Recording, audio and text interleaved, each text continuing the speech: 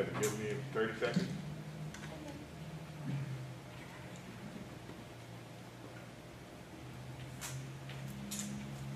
Good.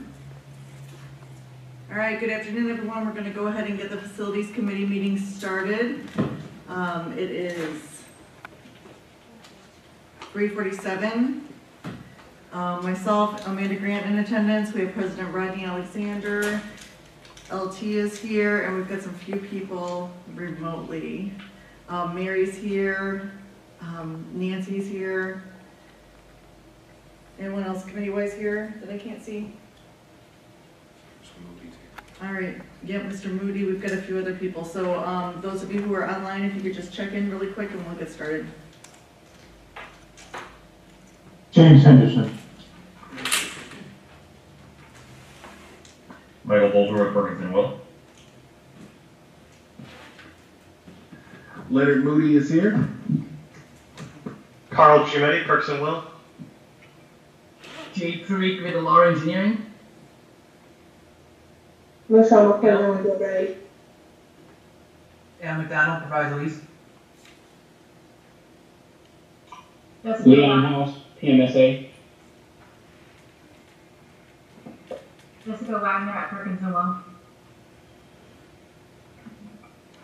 Jay, did I see Nathan pop up and then disappear? I thought I saw him. I saw that. Yeah, I saw him. Yep. Yeah, now I don't see him. Let me quickly call him and I'll confirm. Oh, he just emailed me. He's having computer issues. He's restarting and will rejoin. So that'll be Nathan Kinsey with LR Engineering when he does join us. Great, thank you. All right, do we have any citizens' comments?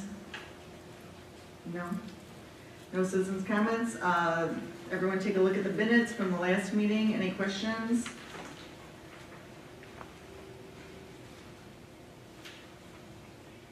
All right, moving forward, let's go to the facility master plan updates. Perkins and Will, you are up first. All right, just give me a second here and I'll share the screen and we can get going. Okay, so as I said at our last meeting, I'm going to steal a little bit of the thunder of Gilbane here this evening. We have just an update just to view. This is a few days old now. What the stadium out there looks like, and if you see it recently, you'll see that the visitor bleachers have been almost fully constructed.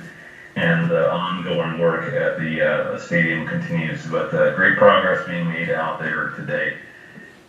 What we have today is an update on the design schedule for Sequence 3, an update on, just wanted to highlight the financial performance of the project to date, reinforce the efforts that have been made to date. A request from our last meeting with the board was an update on the HVAC energy efficiency summary for the last sequence of work. And then a review of the west sunshade mock-up. If you remember, we talked about this a while back as well. And then we'll hand it over to Gilbane.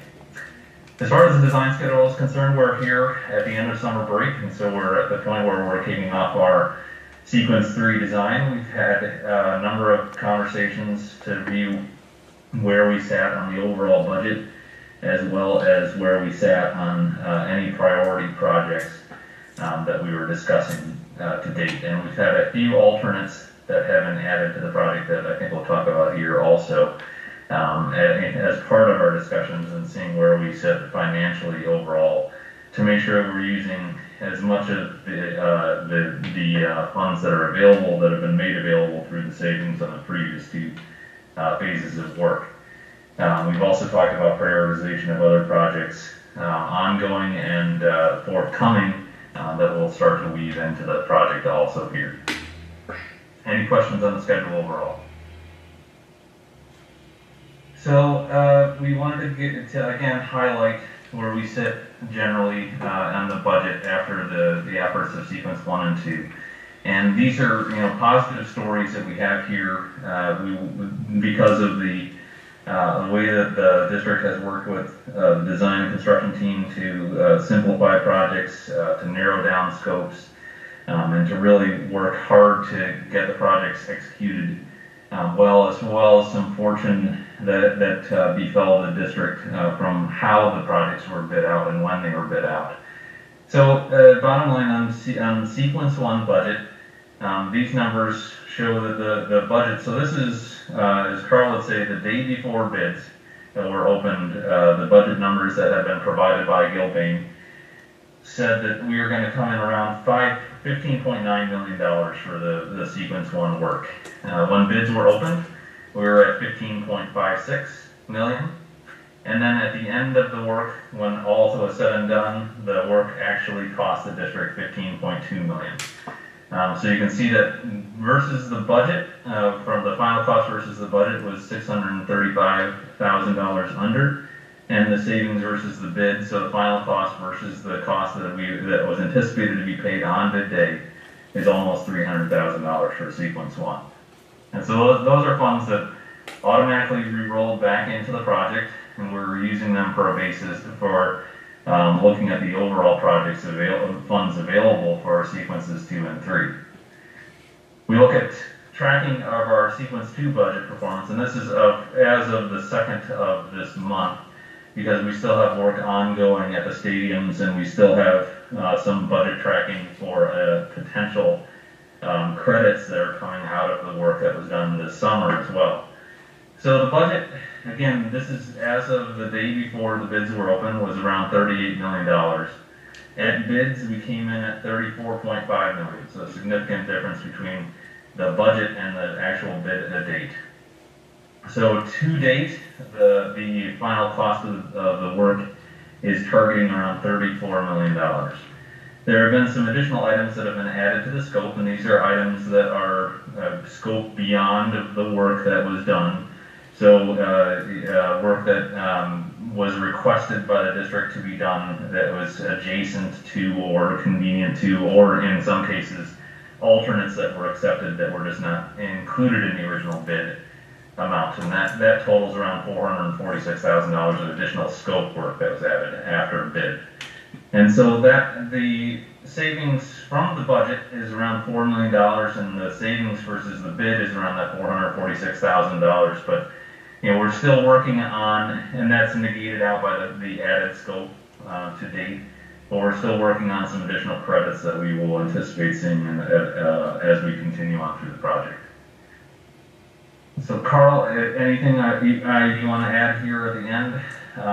So the bottom line is that we sit here at $4.6 million under budget to date, and around $742,000 under bid. So even those bid amounts that you anticipated, these are the contracts that were being let at bid date, we've come in significantly under. And that's again due to the good work of Gilbane and due to the good work of the district to come in and really sharpen pencils and understand what the scope is here and really work hard to bring the project in there as well. Working with the design team, working with the construction management team, and really the hard work of everyone involved in the project. Any additional comments, questions, concerns?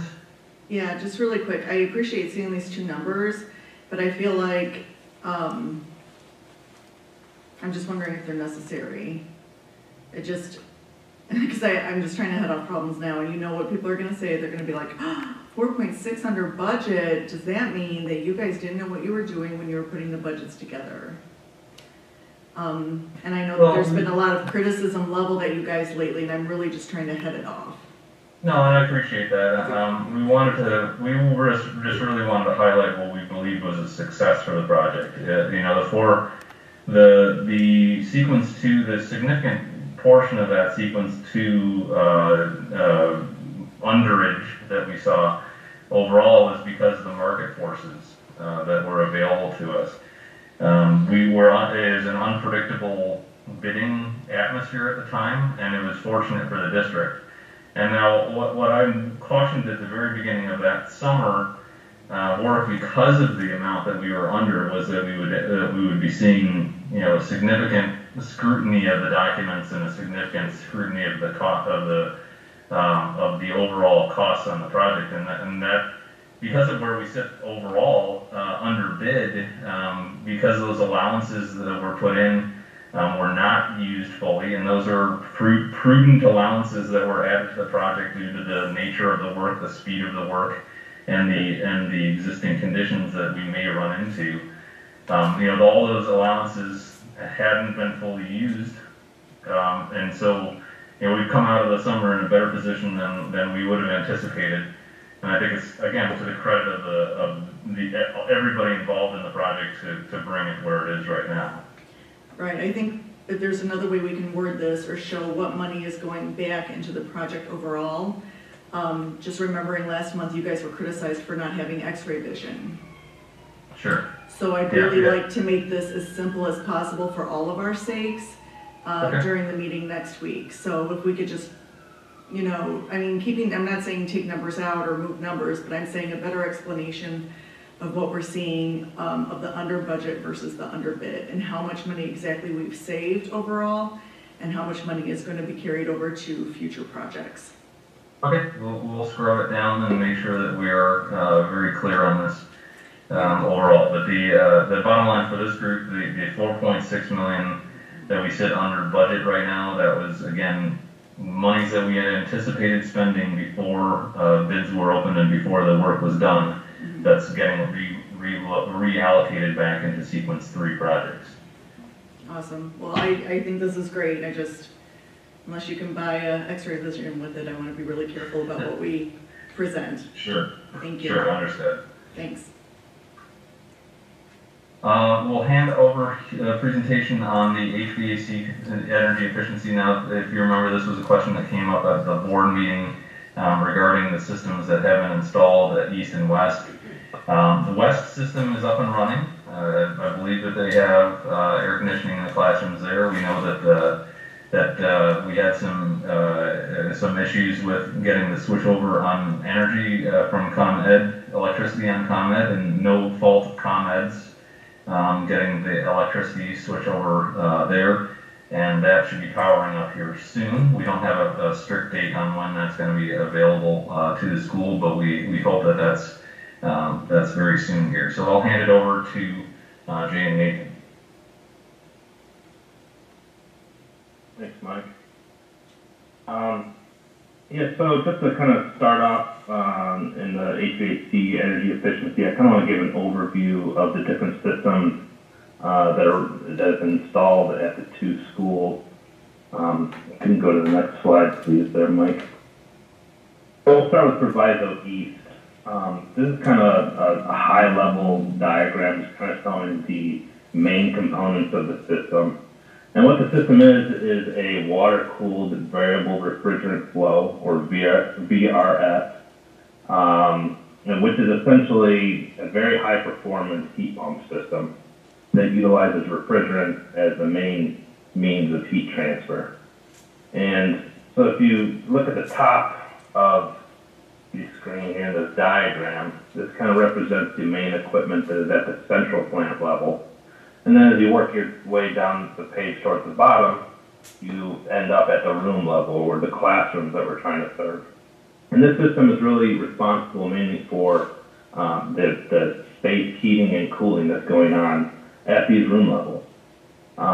The main component that's kind of at the heart of the system is in the middle of the page on the right-hand side, is a water-cooled VRF compressor unit. And that's kind of the middle point between the central plant and what's going on at the room level. So working your way back towards the top of the page from that compressor unit towards the central plant, you're utilizing condenser water piping that's connecting all of these components.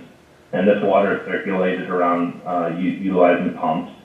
And essentially in cooling, this unit is rejecting its heat that it's getting from the spaces and sending it back to the plant. And so as you make your way up the page and back to the left, you're going to the cooling towers. That's your main source of heat rejection. On the right-hand side, we have the heating portion of this. Now at East, we have existing steam boilers. We're utilizing those, and we have a steam to hot water heat exchanger, which then converts steam to hot water which then allows us to introduce hot water to this condenser water loop to maintain the loop temperature. Now these compressor units, as they have compressors in them, they do have waste heat, and that does make up a portion of the heating component. However, you do need a little bit of a buffer to maintain that loop temperature, and that's what the boilers and that heat exchanger are being utilized to do. But then if you move the other direction, we're now not dealing with condenser water, but with refrigerant. So the compressor unit is connected to all these components from the middle of the page down via a network of refrigerant piping. So the first component it's piped to is a VRF heat recovery unit. It's essentially just a stupid box that's in the ceiling, and it's just directing refrigerant where to go. And as you can see, it's connected to multiple units. These are indoor units that are located in various spaces. And as an example, I just have a couple classrooms, a computer lab, and an IT closet, just to kind of give a sampling. And you can see these rooms are in various stages of conditioning. Some are in heating, some are in cooling. And that's the flexibility of the system. You're allowed to do that simultaneously. Not everyone's coming along for the ride if you're in heating, or vice versa if you're in cooling. So as we get into the shoulder season months, where you may have all of a sudden a snap of cold weather, and you're in cooling, you can switch over to heating quite quickly and back to cooling once the weather subsides. So it's got great flexibility in the system from that aspect. So then from the heat recovery boxes, you pipe each one in the indoor units. Really you're just redirecting refrigerant, whether if it's in heating, you're directing hot refrigerant to that space. If it's in cooling, you're directing cool refrigerant to that unit to provide cooling.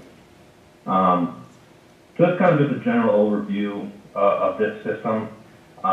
Before we go to the next slide, which will address the ventilation side of the system, does anybody have any questions about this? Nathan, if I could just ask one question, and from an energy transfer side, if you look at the efficiencies on various systems, you have some systems use just air to transfer energy, some are using water, and some are using this coolant system, refrigerant system. Can you talk a little bit about that? Yeah, just looking at the fluid that you're utilizing to move heat around, refrigerant is the most efficient when compared to water and then air. Air would be the least efficient. So that's why that's one reason that this system you're going to be able to capture a lot of savings, and it's a very high efficiency system compared to other systems that are available on the market nowadays.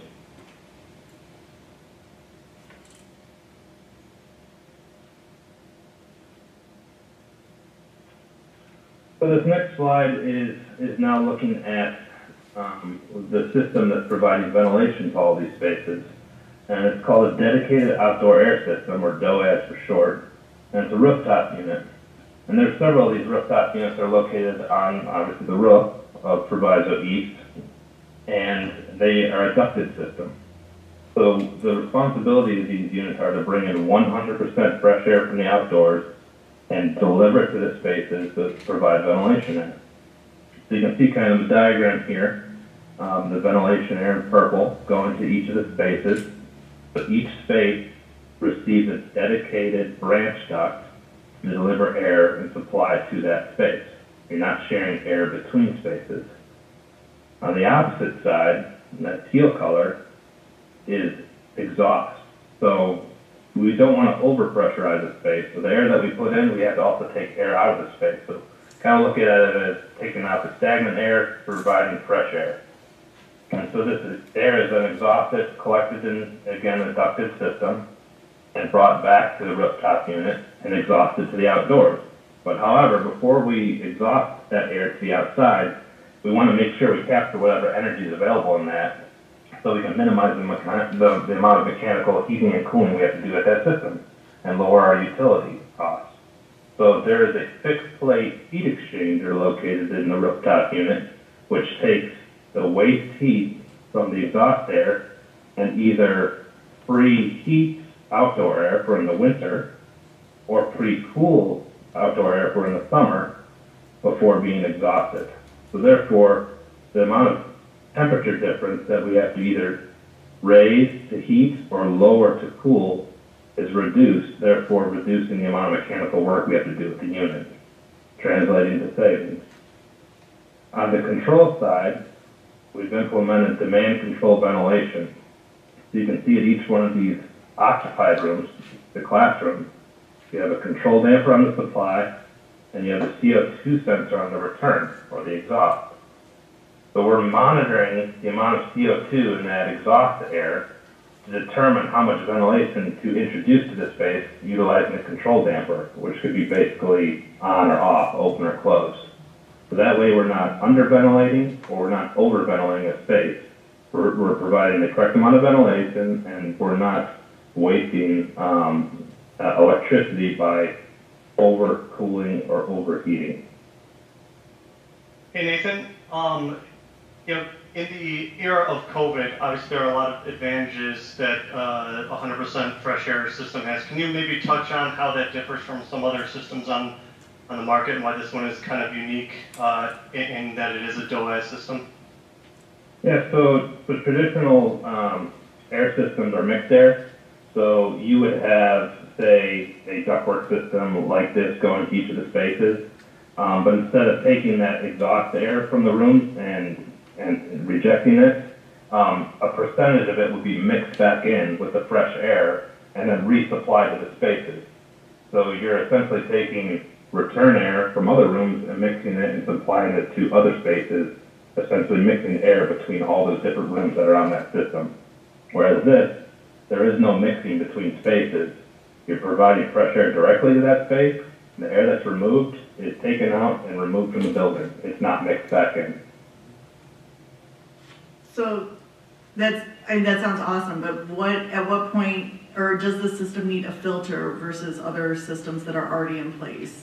Like, is any of this air being filtered? Is it being filtered before it goes back out? Yeah, so for this system, there are two levels of filtration. So a traditional mixed air system, you would have filters at a central air handler or rooftop unit. So you would be filtering not only the outdoor air, but also the return air after it's mixed with it. It would be filtered and then resupplied to the spaces. In this case, you're taking in only outdoor air. So you have filters, you have a pre-filter and a final filter that's filtering the outdoor air. There are filters on the exhaust air stream to protect the energy recovery ventilator, but again, that air is being thrown away. So you're not filtering air that's being returned from the building because you're exhausting all of it. All you're really doing is conditioning that and filtering the air that you're bringing into the building from the outside for dust and pollen and things like that. On the second level of filtration would be on the VRF side. So each one of the classrooms, for instance, have one or multiple of these VRF ducted indoor units. Each one of those have a set of filters because they are essentially supplying and returning from the same space because they're just handling the space heating and space cooling. So that air is being turned over locally, but again, it's not being mixed between other spaces. It's local to that space only. So you have filtration not only at the outdoor air unit, the rooftop unit that's providing your fresh air, but you also have local filtration at the VRF indoor units. Hey Nathan, can you touch bases on the MERV 8 and 14 filters that's going to be used and why they're important for the system? Yeah, sure. So MERV is basically a rating for a level of filtration. At the rooftop units, the pre-filters are MERV 8, and the final filters are MERV 14, which is a very high level of filtration. It's I can't remember the exact percentage. JD would call it percentage. It's like 90 plus. Anything beyond that, you'd be looking more for filters that would be at more of a healthcare level, like a hospital.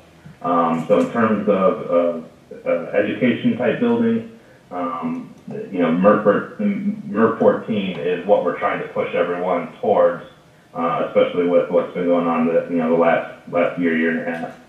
Yeah, Nate, MERV 14 is about 85, 86%. Okay. Yeah, just So, still a lot better. So then at the room level, the VRF indoor units have MERV 8, and really that's what we did was we maximized the level of filtration that each of these equipment are capable of providing, because again, we're dealing with fan motors that only have the ability to push the air so much. But as you increase the level of filtration, the pressure drop that fan has to overcome increases and increases. So at some point we are limited by the equipment in some cases, like the VRF, these indoor units. But what we have done, as opposed to other installations, these units come stock with a filter that just goes in the back where you connect the return ductwork and a grill. So for two reasons, one for maintenance and one for better filtration, instead of utilizing that stock filter at the back of the unit, we've provided filter return grills, and we've provided, in most cases, 2 of them, to provide a very low velocity across these grills, so we capture more particulate and increase the life of the filters, as well as keep the noise down because we have a lower velocity. And now we've put them in the actual face of the grills, the return grills themselves that are flush in the ceiling. So you don't have to get up into the ceiling and remove things to get at the filter and slide it out of the unit and change it. All you're doing is doing a quarter turn fastener on the face of the grill, which is hinged. It folds down. You have ease of access to the filter directly above you. Pull it out, put a new one in, and reattach the grill cover. So it's kind of addressed 2 items there. And these levels, and LT, these levels of filtration, that's why you're asking, this is what the state is asking us to do? Correct. Okay, so we are completely compliant with state COVID guidelines with these filters. Because I know that's going to come up next week as well. Yep. So, thank you. How often do those need to be changed? It all depends on how many hours of usage, but the plan is like every 90 days to make sure we get in there once per season. Yeah, so this next slide is then just kind of a couple highlights for this particular system at East. So again, VRF capable of heating and cooling at the same time, that simultaneous heating and cooling. And again, the thing that allows it to happen is the heat recovery boxes that we talked about. And one of the benefits is they can share energy between the different spaces. There are many different components in this system that utilize variable speed or variable capacity technology. The cooling towers have variable speed fans. The compressor units for the VRF system are variable speed compressors. All of the ducted indoor VRF units that are located in the classrooms and corridors have ETM fans, which are variable speed. All of these components that have this technology allow us to better match the load, especially at part load conditions. We're not just running full out, which allows us to have tighter temperature control, as well as take advantage of better energy savings. So we're not just wasting energy running full load when it may be a part load condition. And then we have the DOAS rooftop units, which again is a very high level of indoor air quality. It's kind of the Cadillac of ventilation. And again, we've incorporated energy recovery to minimize the amount of mechanical heating and cooling that unit is doing, while we provide 100% fresh air to the building. And then at the bottom there, we have just a summary of the main components and some listed AHRI efficiencies. So for the VRF and the DOAS rooftop units. And these are kind of broken down, but AHRI, they are basically a testing agency. So these numbers, EER stands for energy efficiency ratio. It's essentially a ratio of the BTUs, or the amount of cooling the piece of equipment can do in comparison to how much power in watts you provide it. IEER is basically just a part load measure. So you can see that's much more efficient. These different pieces of equipment are very efficient at part load conditions, again, because of the technologies I talked about earlier, having variable speed and capacity reduction. And then also, the ERV is also listed here for the DOE as effectiveness. It's basically how effective it is at capturing heat in cooling and in heating. And again, these numbers may not mean very much, and really they're only useful for comparing, say, a VRF system versus another VRF system. They're really not meant to be compared for like different pieces of equipment, because these AHRI conditions, equipment. And to that point, Nathan, there's no direct correlation between these numbers and what you would see on, say, a residential furnace. Those are two completely different rating systems that don't cross back between each other. That's correct, Mike. And what they utilize at a residential level is you'll typically see here a seasonal energy efficiency ratio, which they're looking at the efficiency over the course of a full season of cooling that's typical for that area. And really it's meant to be independent of where you're located in the country. It's for the entire country. So again, that's really only effective for saying, comparing a furnace and a condensing unit for a home versus, one manufacturer to another, not for a chiller versus a furnace. And then we'll move over to Proviso West now, and again, we'll have a system diagram here to kind of help explain things. But in essence, the system for Proviso West is a 4-pipe vertical unit ventilator system. All of it, and there's various pieces of equipment. That's the predominant piece of equipment at the room level. We also have some fan coils, as well as air handlers in the addition area in the corners of the academic wing. But the common thing is that each one of these pieces of equipment are considered 4-pipe, meaning they have a hot water supply in return and a chilled water supply in return being piped to them. So they have a hot water coil and they have a chilled water coil. And similar to the VRF, this allows them to do simultaneous heating and cooling, which gives you that flexibility again in the shoulder season when the weather is shifting from heating to cooling or vice versa.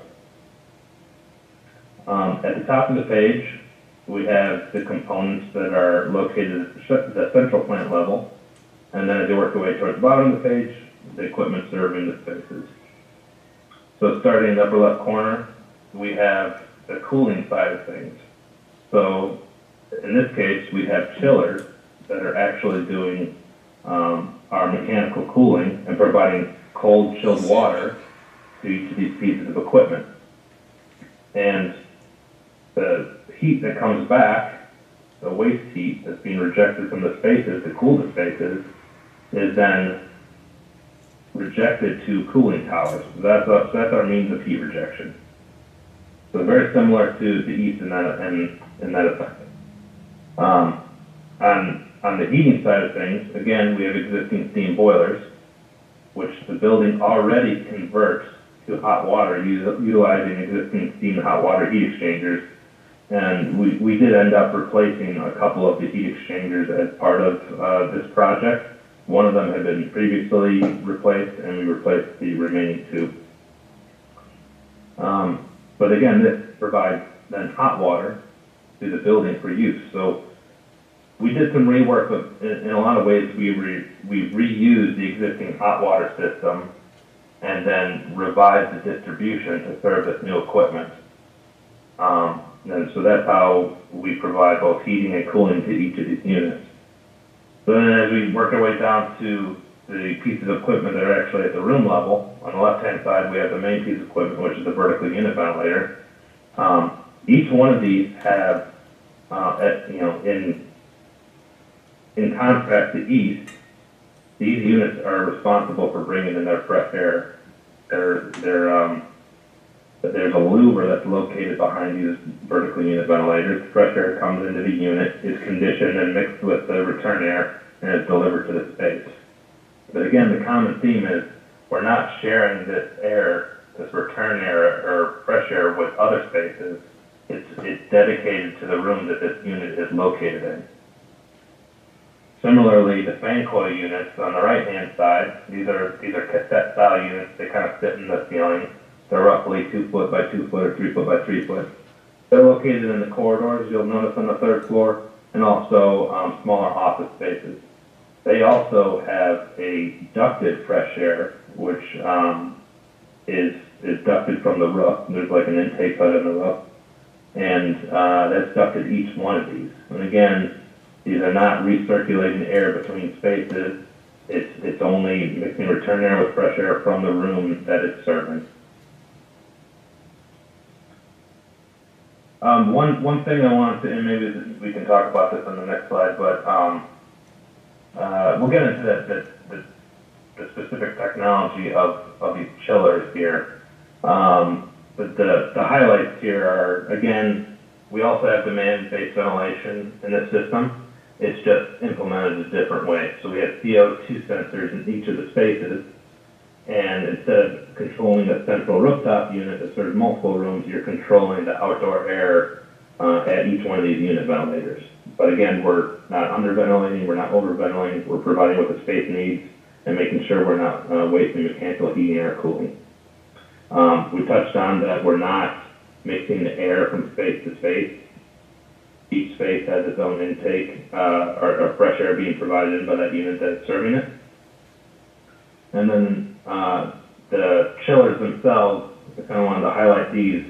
These are extremely efficient, the like latest technology in chillers.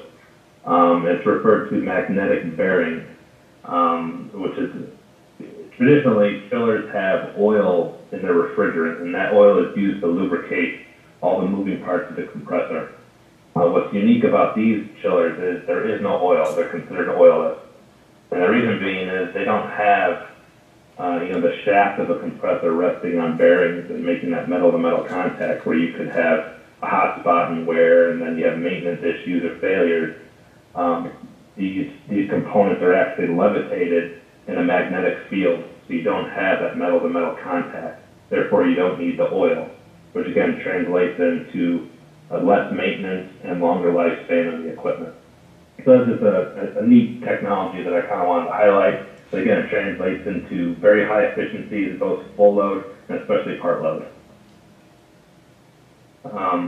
Then kind of continue our theme of variable speed capacity. We have variable speed pumps, which are responsible for circulating our condenser water between our chiller and our cooling towers, and then as well as our chilled water from the chillers to all of the various units that are located out in the rooms.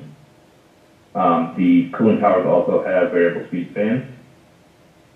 And then here at the bottom, we have the AHRI full load and part load EERs listed for the chillers. So those are the chiller efficiencies, which again are extremely efficient. Hey, Nathan, I have some questions about the carbon dioxide monitors. I'm just wondering kind of how those operate. I'm thinking of we have carbon dioxide alarms in our houses. They're, if it goes off, is there a problem or does the battery need to be changed is always our issue. How does this work here? Are they linked to a larger system? If it goes off, does someone somewhere else know? Is there a way to, is the fire department alerted? Like, how does that work in a school setting? So in your home, you'd actually have a carbon monoxide sensor. Monoxide. Right. How does that work? Is it, I'm thinking of like integrated home security systems where if your fire alarm goes off and you're not home, they call the fire department for you. Just how does that work here in terms of safety and in a larger like building setting? Yeah, so carbon monoxide detectors you're going to have located per code by fuel-fired equipment. So like at East, we have the rooftop units which have a gas-fired heat exchanger. You're burning gas to make heat.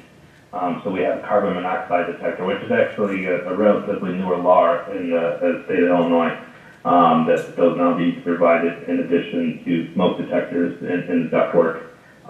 In the case here, we're not burning fuel. We're providing hot water at the room level. So the sensors that we're referring to in the at West are the dioxide, so they're strictly looking at what are people expelling when they breathe to determine how much ventilation to be brought in. So something like that's not going to be, sent to a fire department or anything. There's no emergency there. It's strictly being utilized as information from a controls aspect to determine how much ventilation to introduce. Now, certainly at East, where we have carbon monoxide detectors and smoke detectors located in this new equipment, all those types of devices are tied into the fire alarm system, which would, in the event of a detection, would trigger that system, which would then, notify the fire department. Okay. I'll say that generally speaking, the carbon monoxide detectors are a fire department by fire department thing on what they want to see as far as their notification is concerned. I'm not familiar exactly how your fire protection districts are looking for that information. So I don't know if LT, if you have any other information on that. Yeah, as of right now, in the culinary labs at both East and West, we have units that's plugged into the receptacles. Mm-hmm. When they go off, the teacher press the emergency call button, it goes to security, then we call 911, then they come in. Okay. And obviously, we will go in there and test the equipment, but related to carbon dioxide, I believe that's human exhaustion. That's what you're expelling. Okay, so I'm just concerned because it seemed like with the two different systems, there were maybe two different sets of concerns. Can Nathan do the motor ramp up when it notices high levels and do it ramp down? Is there a set point on it? So for CO2, what it does, in both cases, you're controlling the amount of air utilizing a damper. So at East, there's a damper in the duct, the supply duct for each space. So if ventilation levels are good, the damper will close. And when these dampers close, the rooftop unit will sense that change in pressure, and it will slow its fan down, saying, hey, I don't have to provide as much air. And by doing so, you not only save fan energy, but you also are reducing the amount of mechanical heating and or cooling you have to do. When you then need more ventilation, that damper would then open. The rooftop, you would notice that, hey, I got another change in pressure. I need to provide more fan, and it would work in reverse there. At West, you're really just controlling the damper at each one of these units. So there's a damper on the fresh air in a return, and if you want to bring in more fresh air, that fresh air damper is going to crack open, and you're going to introduce more of that outdoor fresh air. If your ventilation levels are good and you don't need to provide more, that damper will then close to a minimum position and bring in a minimum level. So you continue to ventilate, but you're not over ventilating. Again, for the same reasons that we discussed at East, you're trying to save mechanical heating and cooling.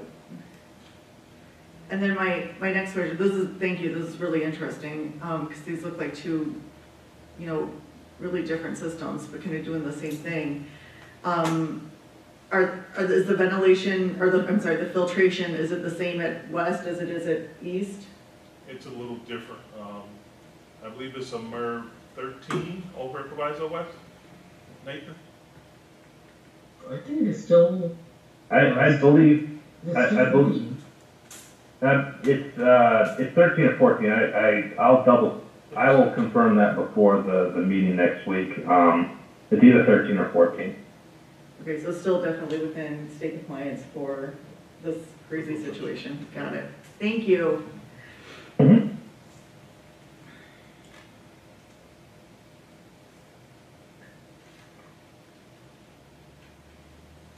Nathan, do you want to cover the comment? Oh, sure. Sorry, Mike. So then this summary page is kind of some interesting information. So as part of these projects, we've been working with the local utility companies to apply for incentive money for doing these various projects and implementing various energy efficiency measures. And for this project, we actually did a custom we actually did a custom path where ComEd actually prepares their own energy model. So it's a third party, build energy model. They utilize our information from the design documents to put together the proposed building, and they run a comparison to the building, the measures that we're implementing versus another benchmark building or a baseline, which is a code compliant building utilizing the layout of your existing buildings for east and west, but at today's current code standards. So they're already an energy efficient standard. And then they basically compare that benchmark building versus the measures that we're implementing. And these are the results of that, of their energy model. So, they're looking, based on the measures that we're implementing at east and west, they've calculated that 443,300 kilograms less of CO2 emissions, just based on the amount of energy we're saving. 669,000, so it's almost 670,000 kilowatt hours less electricity, each year. And based on the utility rates that they were utilizing, they're calculating a cost savings of almost $64,000 per year. And again, just the thing to keep this in mind, this is the building as we've designed versus another benchmark building, not the building that you had before the project was implemented. But those are, I think, very interesting figures, and the comment came up with. And again, another outcome of this is, there's incentive money coming out of this for doing this project. Awesome. Thank you, Nathan. Any other questions or comments on the HVAC energy efficiency? Okay. We're going a little bit out of order. I'll make sure that these get put back in a little order before our next meeting. We did want to talk about a couple project alternates that we're able to incorporate because of the funds that are available to the project. So at East, as you were aware, we're looking at 2 biology labs as base scope. We're putting an alternate in here to also do the same renovation work to the additional 2 biology labs across the street. Across the hallway street, sorry.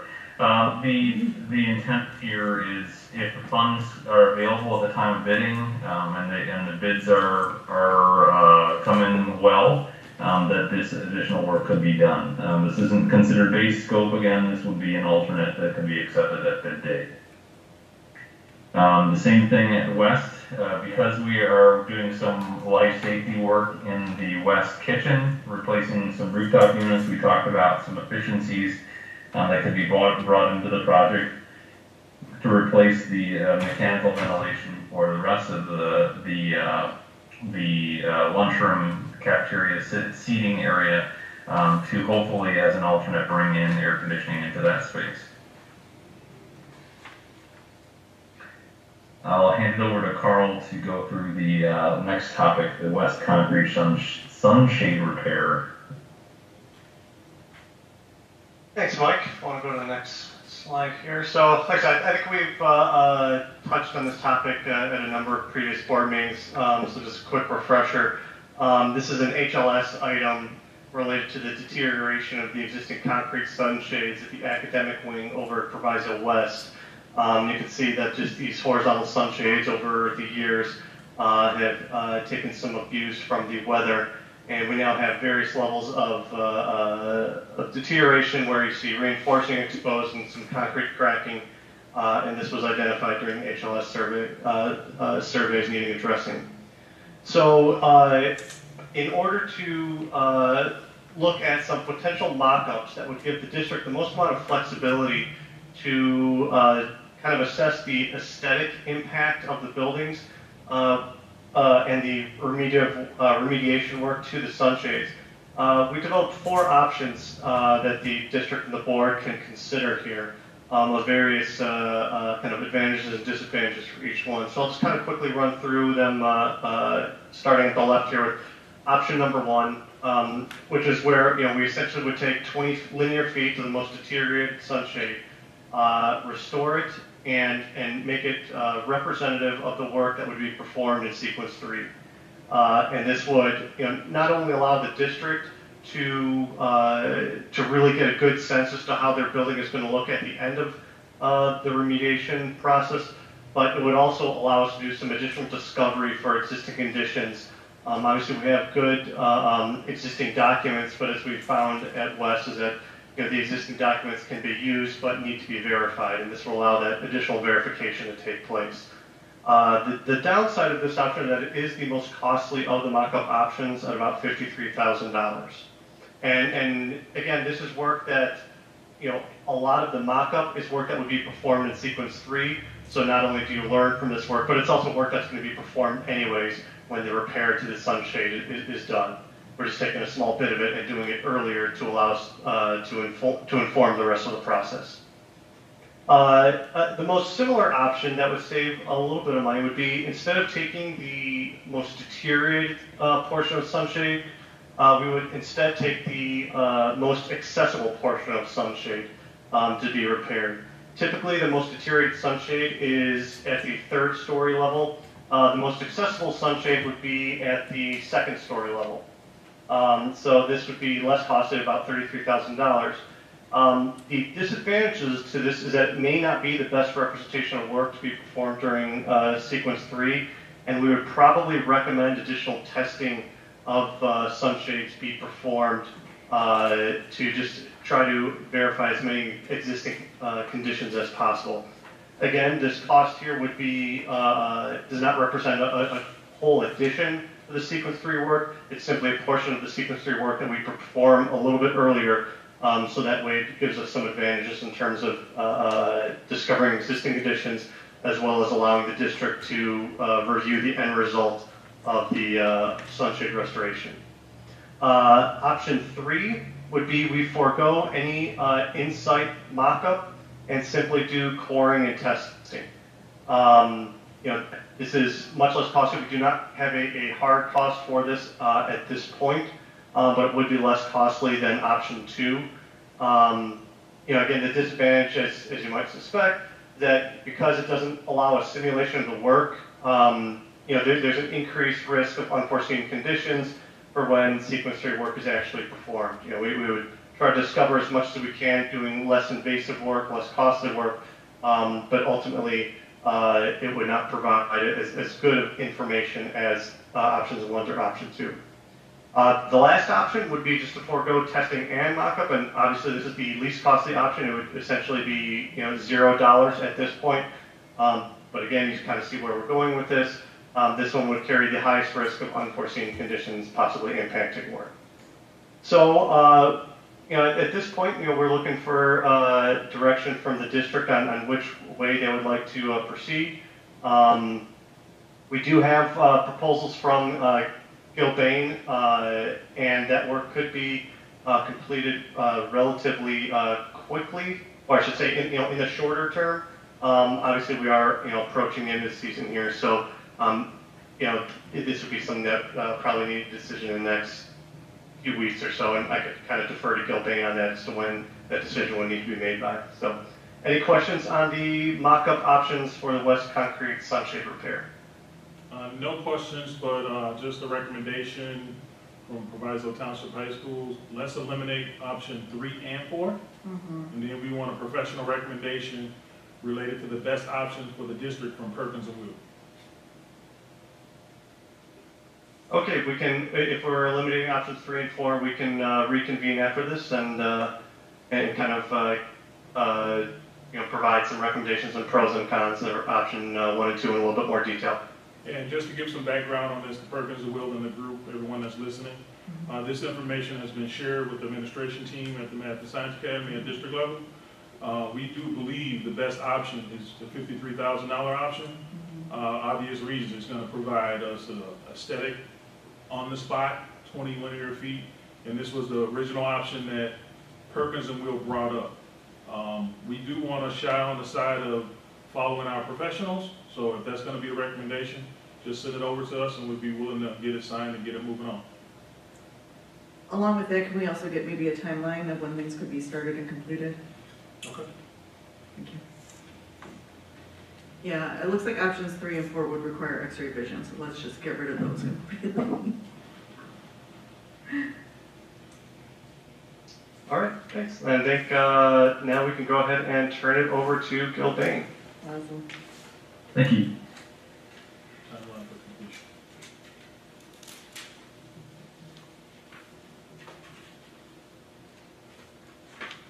Good afternoon, everyone. Give me 1 second and I will share my screen.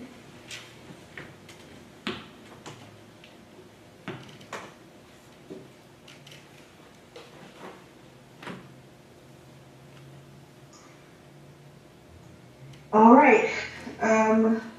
Here is the construction update for Proviso Township High School. Proviso East Stadium, the painter is working on exterior and interior painting. The face brick is being installed over at the concessions building. The visitor bleachers are in process as of this week, actually. Roofing insulation and membrane has been installed. The turf installation is in process, along with some miscellaneous sidewalks and curbs. Michael mentioned that he was going to steal a little bit of my thunder when it came to the stadium as well. Here's some photos of the field being installed in addition to the press box. But I also would like to share with you all a video of the stadium and the installation, and so I'll let it play. The link is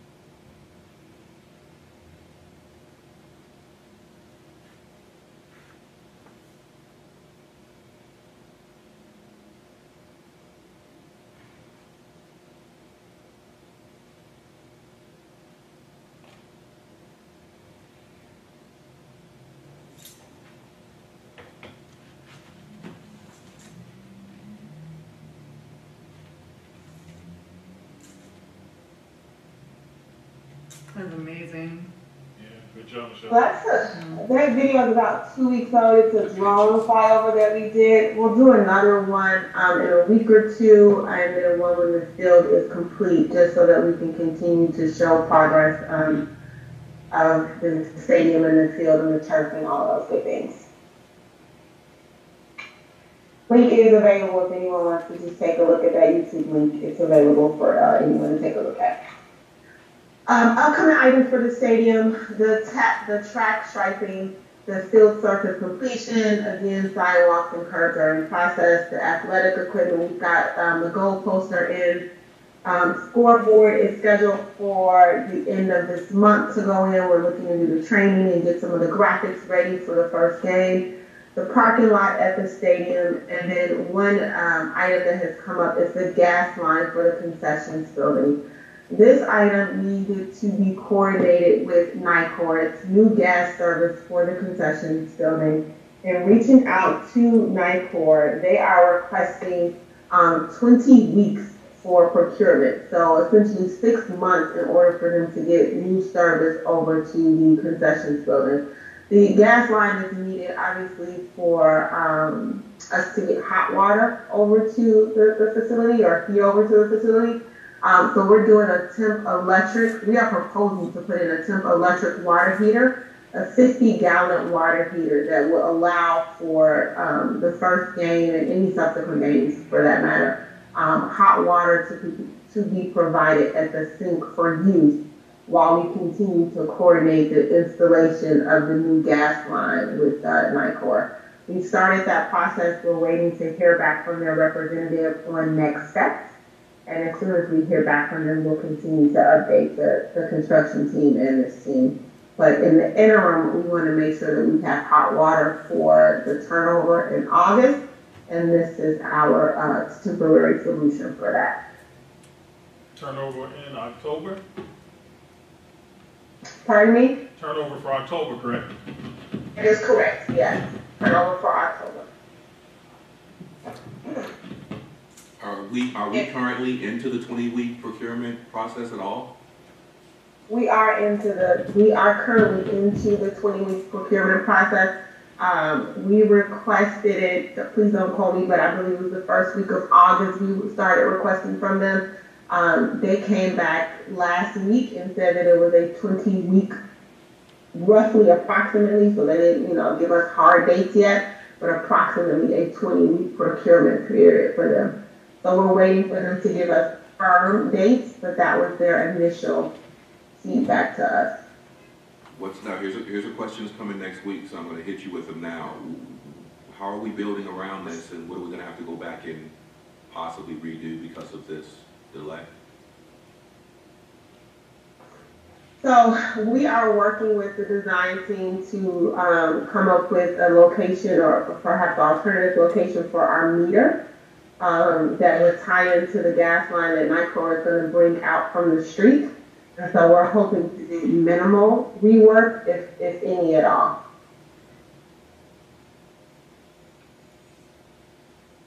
And Michelle, if I could, can you talk about the electrical gas water tank related to who's going to be paying for it?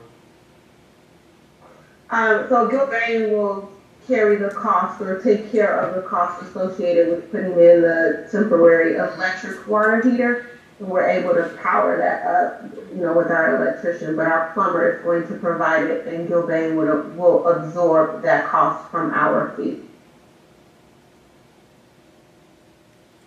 So I have a question about the NICOR, 20 weeks for the procurement. You didn't even start to ask until August, even though we have this project that's been in existence for quite some time now. I 100% understand the concern. We've coordinated with NICOR for several other items. The 20-week, and we know that NICOR or our utility services, and I don't want to bash them, are a little slow. The 20 weeks definitely isn't the norm and was not anticipated. Something like this typically takes about 8 weeks to do, which would have given us enough time to get this completed. Unfortunately, and we will take this, the 20 weeks completely caught us off guard. We're still asking for more information as to why it takes 20 weeks and is there something that we can do to procure it faster, and we're waiting for a response from them. So I just have a question for you, LT. 20 weeks, that's a long time. Did you know sooner than what we're being explained to today, that it was going to take 20 weeks for? So the 20-week timeline was brought up, I want to say it was last Tuesday on the Perkins and Will call. That was the first I've heard of it. But early on in the process, all of the utilities was discussed with construction manager, and the construction manager was handling pretty much all of it related to communicating with the Village of Maywood for the water, ComEd for the electrical, and NICOR for the gas. I have been participating in those talks to introduce the construction manager to Maywood, ComEd, and NICOR. I did walk the paperwork through the process administration team here to make sure we got it signed. But yeah, last week, Tuesday, was the first I've heard of it. Okay, but I guess I'm trying to find out when, you said early on it was discussed. When you say early on, what is early on?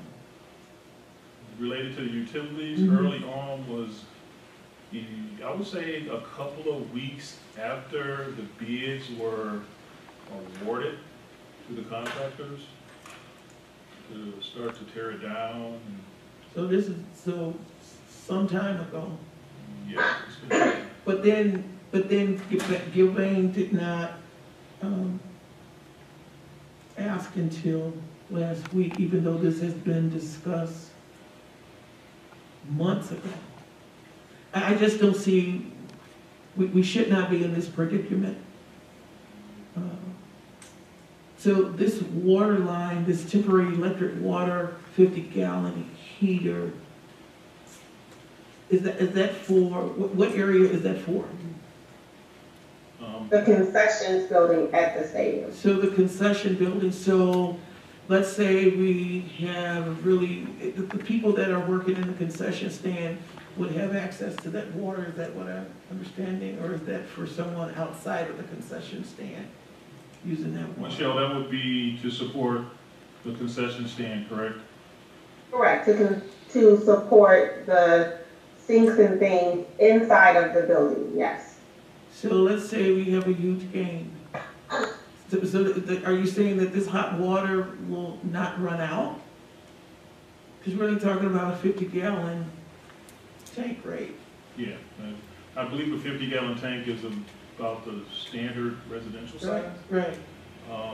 So if you have a continuous use of this water, are we saying that it will always remain hot, or there's a point in time where the water may not be hot? Hey, Michelle, can we see if we can get a high recovery tank that recover in like 5 to 10 minutes? Yep, I can check. If this wasn't already considered. You know, we met with our plumber and we asked our plumber for a recommendation for a building of this size to give enough hot water to the things for the duration of a game period, 3 to 4 hours. And this is what their recommendation was and what they came back with. I can reach back out to them to confirm that, you know, they do in fact feel that this is enough, that it is properly sized for the activities that will take place at the concessions building, again, for sink use, and make sure I report that back. What's the school code on running warm water, hot water, warm water? There's a certain... For cooking, I believe it's 112, 115 degrees in that range. Yeah. For washing hands, I'm not sure. I think I do it's believe way it's less. in the 70s. 70, like 76, but okay. So 20 weeks is a long time. So then, okay.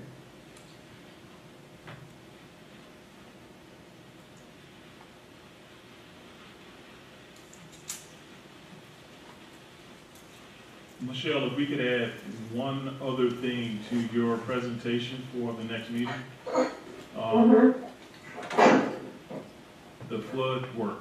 Can we add in a schedule related to the installation?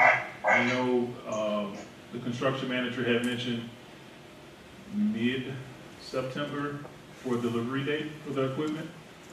We just want to make sure that we keep that on the radar. That way everybody understands when it's going to get installed.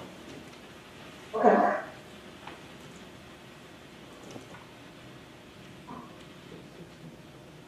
Are there any other questions or comments as it relates to the stadium? So you're possibly talking about January of, for this procurement with NICOR? And how? That is correct. And NICOR do quite a bit of work in January? I'm talking about street, running lines from the ground. Usually we're pretty snowy in January. Yeah, we're gonna run into winter.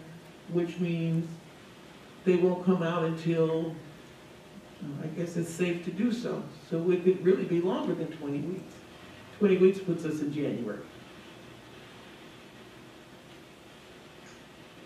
And that's if they get back to them today. We don't know yet. But will we be using the concession stands after? When's football season over? believe that According to third, the published schedule, October 15th, which is that Friday, Right. is the last home game. Okay, so we won't be using the concession stand until after Well, what if we're in playoffs? It's a different story, yeah, right? the playoffs, that's a totally different story. I don't believe after football season that we will be utilizing that space. that. Yeah, but I know late March is track season, I believe. Is it one of the ADs on the call? I think late March, early April. Okay. I want to say late March is track season.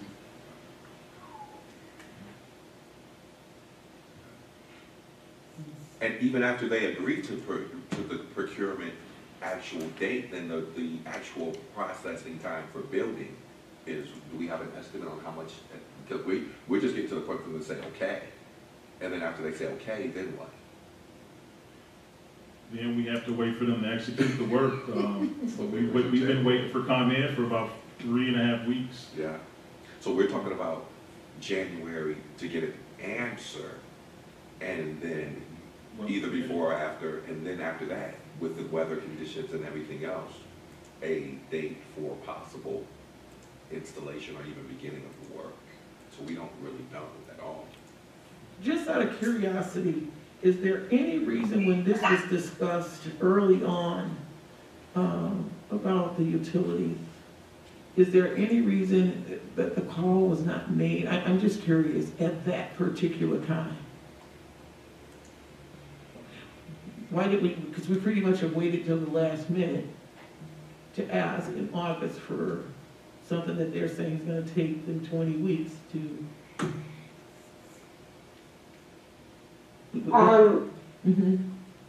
Typically something of this, size should take 8 weeks. We understand that when we're dealing with utilities, we're at their mercy, we're at their time frames. So, I definitely understand that with 20 weeks is something that none of us would have anticipated, and it's not the news that I want to deliver at this point.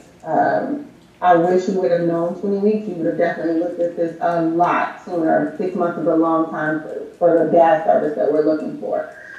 So I will continue and the rest of my team to work with NICOR to improve that date and see, what their next steps and what their process is. I understand the concerns with January. They're likely not to want to come out. And if we have snow, they're not going to want to do snow removal in order to get to any underground, piping and things like that. So if you guys will allow us to continue to coordinate with them and see if we can get a response from them this week and up until next week, then I can, report back and give a further update as to where they are, if that 20 weeks is comprehensive, if they'll give any sort of guarantees on that. I can do that. Thank you. Thanks, Michelle.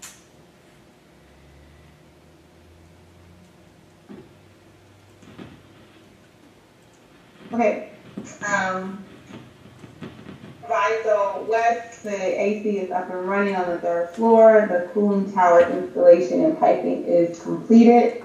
We are in the process of commissioning the units and finalizing the mechanical piping down in the boiler room over at Proviso West.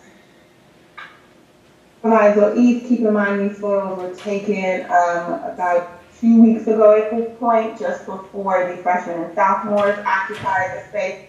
The 3rd floor corridors and classrooms have been completely cleaned out. All acoustical ceilings in the classroom, stairways and corridors have been installed.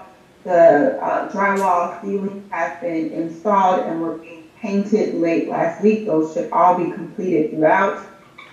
The start of the mechanical units is scheduled for September 9th. We were waiting for ComEd to start up their equipment.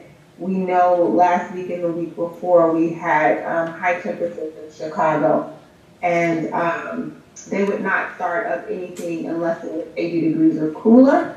So now we've reached those cooler temperatures. We're planning to start up the equipment on permanent power this Thursday, and hopefully we can proceed with that over at Proviso East.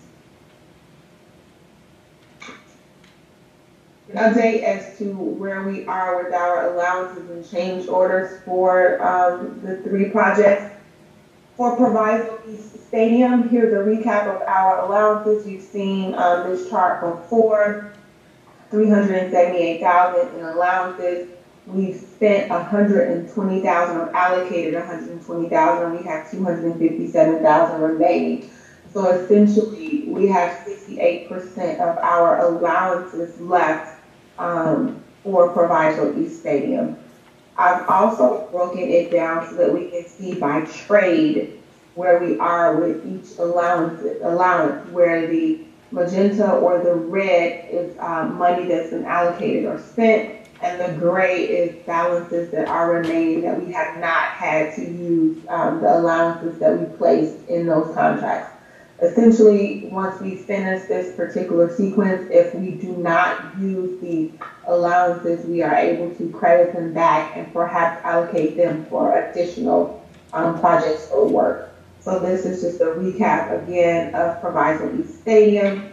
These are more trades for Proviso East Stadium. The gray are balances that we can essentially credit back, and the magenta is money that we've spent and are allocated already out of the allowances. And then one more slide visually for Proviso East Stadium. So you can see we've used up allowances for like landscaping and the running track, but we still have money left for the field turf and some of our site utilities and things like that. Similar setup for Proviso East mechanical upgrades. We have $520,000 in allowances. We've spent $213. We have $306 remaining. So we have about 59% of those allowances remaining for the Proviso East mechanical upgrades, and we're about 95% done with the mechanical upgrades for sequence 2.2. Similar that I just showed you for the stadium, here's where we are individually for each of those allowances. You can see visually the balances that we have left. Magenta, same setup, money that's been allocated or spent. The gray shows that money or in our balance that we can credit back at the end. This again is for Proviso East, additional trades, electric and HVAC. Last but not least, Proviso West in our allowances recap, $257,000 in allowances. We spent $166,000. We've got $90,000 left. We're about 95% done over at Proviso West with the sequence 2.2 work. We've got essentially 35% of the allowances left, and hopefully we'll be able to credit back in the upcoming months.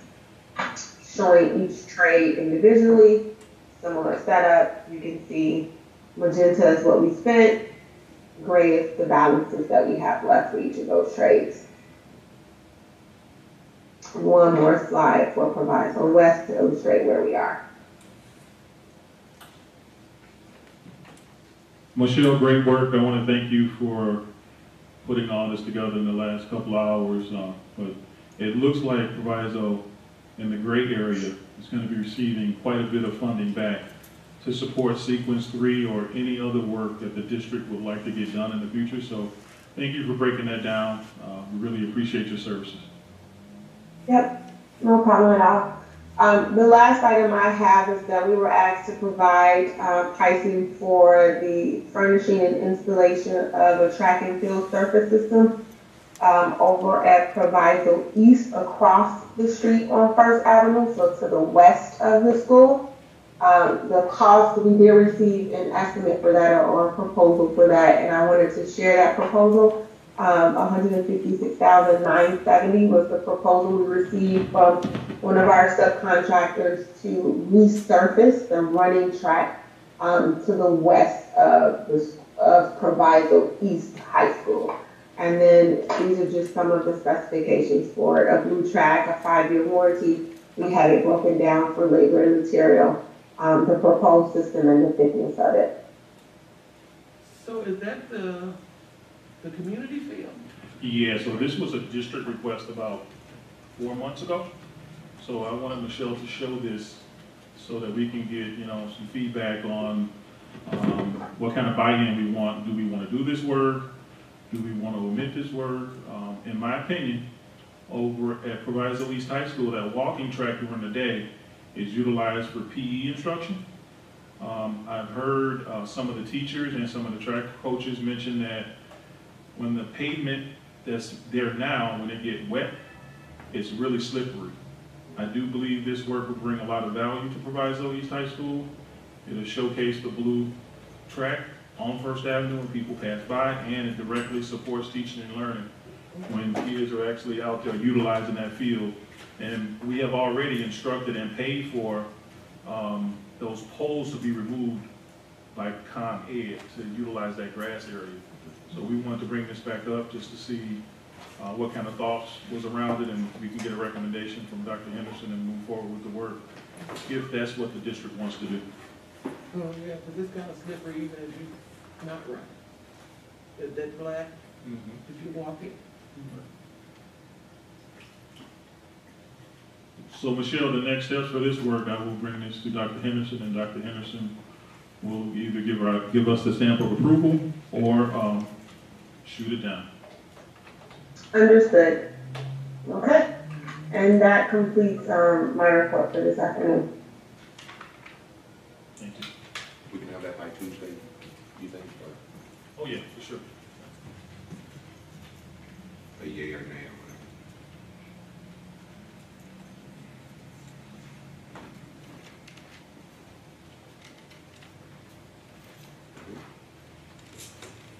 Did you have anything that?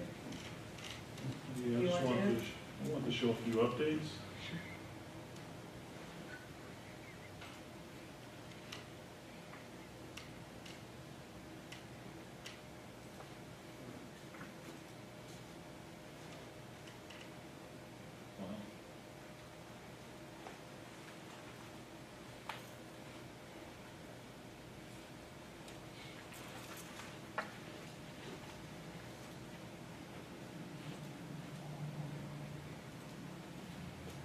So here's a picture of the field a couple of days ago over at Proviso East High School. It shows the blue end zone, it shows all the markings, and it shows the 85 or 90% completion of the grandstand bleachers for the home side. Moving on to the next slide, Michelle shared this slide here with the finished face brick. That snapshot is looking really well. That work is moving along great. So great job. I really appreciate Gilbane for organizing and managing this work. Here's a snapshot of near the boiler room. We had a new sidewalk installed around the running track. Final cleaning. Gilbane did a great job in assisting Proviso Township High Schools and getting extra help in Proviso East High School and Proviso West High School to make sure that classrooms were clean, corridors, bathrooms, hallways, exterior portions of the building. I really appreciate you guys, Michelle, for being right on point every time I emailed you, causing you plenty of pain, I'm sure. Moving on to the lights over at Proviso East High School. Just wanted to showcase the lighting system that's going in for the football field. Over at Proviso West, we had one of our air handling units, three-phased breaker went bad. We had to replace the breaker on the right side there. You see the gaping hole where the breaker was. On the left side, that is where we replaced the breaker. The system is up and operational as we speak. There's no further work needed at this time. That is the end of the updates. Anybody have any questions?